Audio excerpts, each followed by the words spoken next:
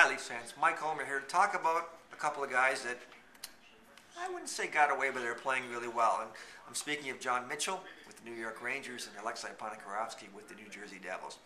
Now, these are two guys that are having pretty good postseasons. Guys that sort of make you wonder whether, had they stayed, if they would have enjoyed comparable success.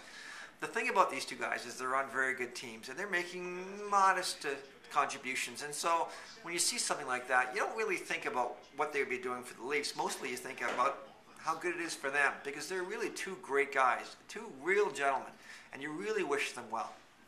This is also kind of the time of year that you look at the way teams that really fought hard to get in the postseason are thriving. You think of, obviously, Phoenix maybe being the best example there.